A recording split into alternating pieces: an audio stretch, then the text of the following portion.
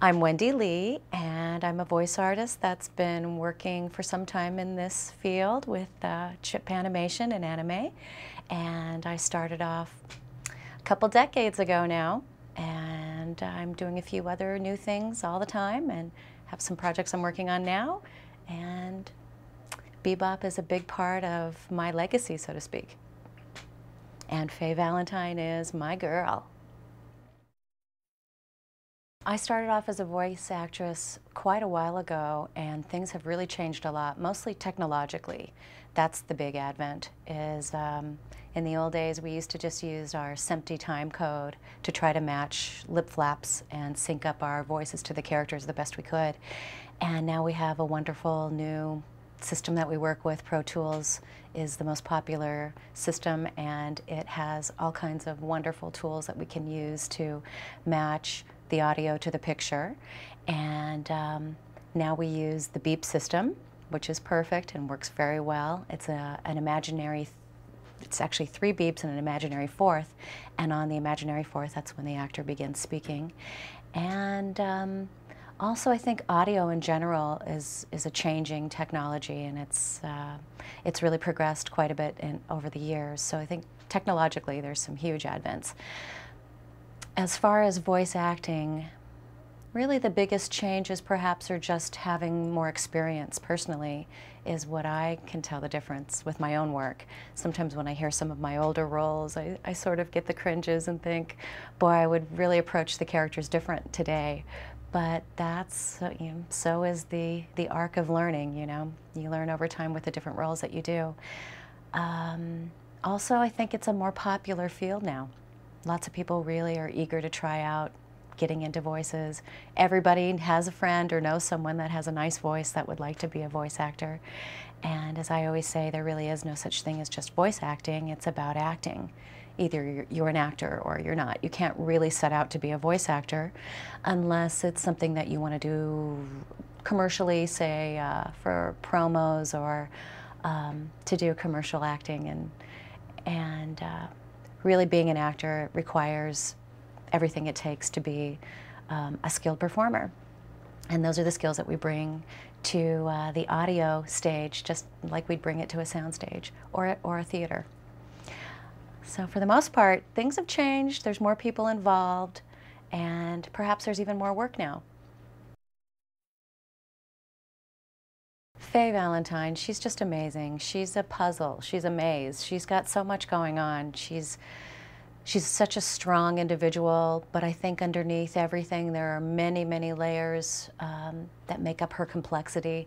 She definitely is wrestling with the little that she does know about her past and where she wants to be and sort of her power center. She's, that femme fatale that has so much appeal and wit and charm, and she's naughty, she's edgy, and she's a blast to play.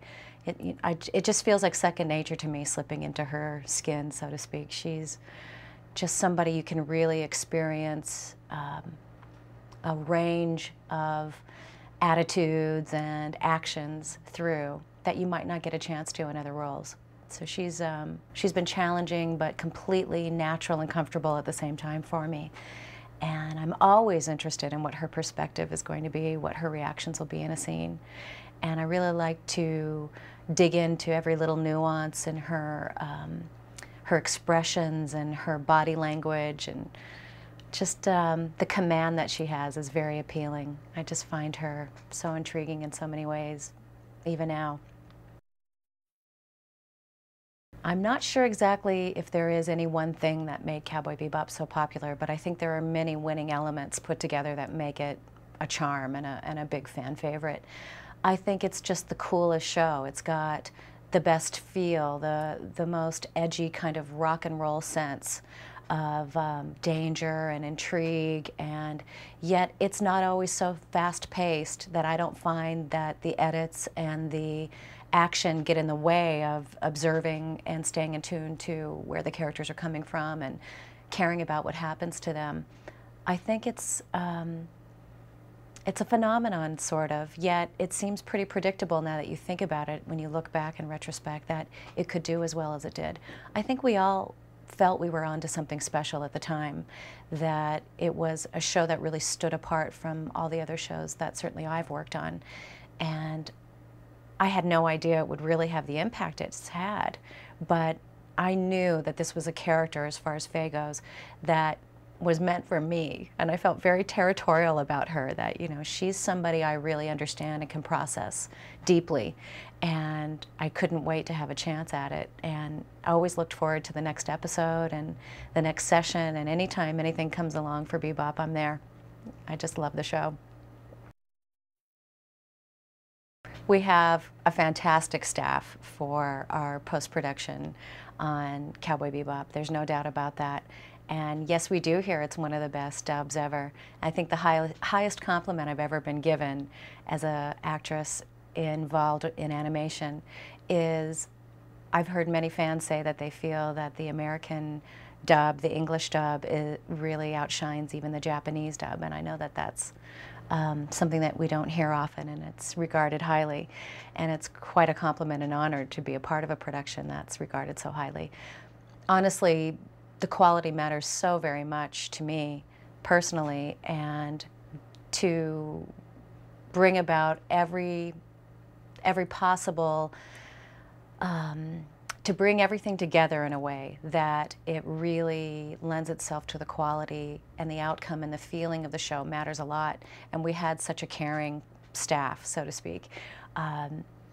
Every aspect, the writing was very, very nuanced and important, and we did our best to stay as close to the Japanese as we could in every way, yet give it sort of that localized feeling of being contemporary and sounding like fluid dialogue. And of course, it's up to us as actors to make it sound very fluid.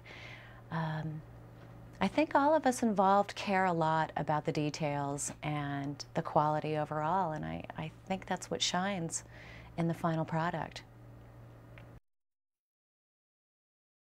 I do think that anime has really grown in many ways with the advent of putting it on air for Cartoon Network. That certainly has helped, and other channels that have been airing series and film, and making it more accessible to the public, I think, helps a lot. Word of mouth has spread the popularity quite a bit, I think, often generation to generation. Older brothers and sisters kind of turn on their younger brothers and sisters and family members and friends to the titles, and they live on in the subsequent generations. And I think at first we thought it was sort of a fad, that anime was just sort of something that was thought of as a secondary type of animation, at least in the US. And I think it's now proven that it's here to stay, that the popularity is only growing and intensifying, and it's really exciting to be a part of something like that.